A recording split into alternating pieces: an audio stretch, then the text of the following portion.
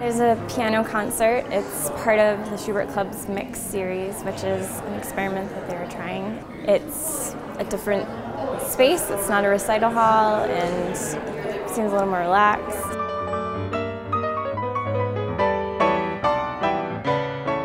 Mix is the Schubert Club branching out into different neighborhoods, different audiences, different content, just kind of all sorts of new stuff to explore.